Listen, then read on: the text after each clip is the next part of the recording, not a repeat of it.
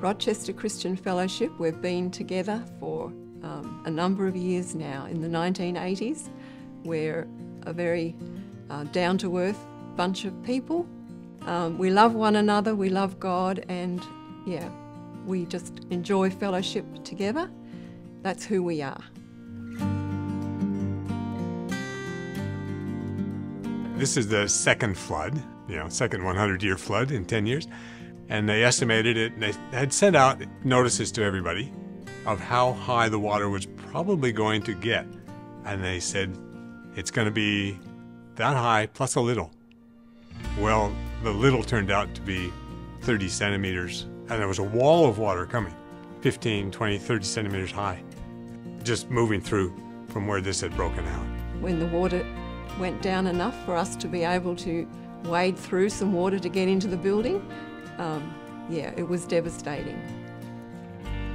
There was muddy water everywhere. It wasn't deep, but it was everywhere. And so we just pulled up our sleeves and got out our mops and buckets and we went for it. We just did what we could do.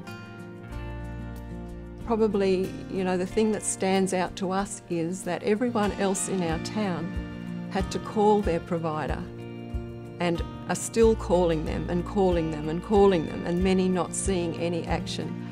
But ACS were the ones that called us. Other people you talk to, they've had to call their insurance people and try and do this and get stuff going and so forth. But ACS initiated the care. And they were asking, are you okay? Is there any damage? That impresses me to no end. And so that's how it's been right the way through. They've been accessible always, giving their time always. And one of the ladies, she was in her car taking calls from us at one point, getting kids from school, not only understanding and giving us help, but they've shown us compassion. This building is not just the building that we meet in as our church building. This is a building that is for the community. We're facing, I suppose, just the future and how we're to move forward so that this will continue to be a place where the community can come. On the day that we can come together again in our building, that will be a day of much rejoicing. It will be a day to party. I'm going to feel relieved.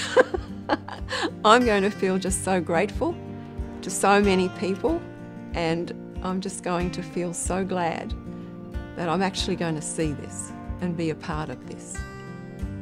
As far as we go with a church body, ACS is fantastic.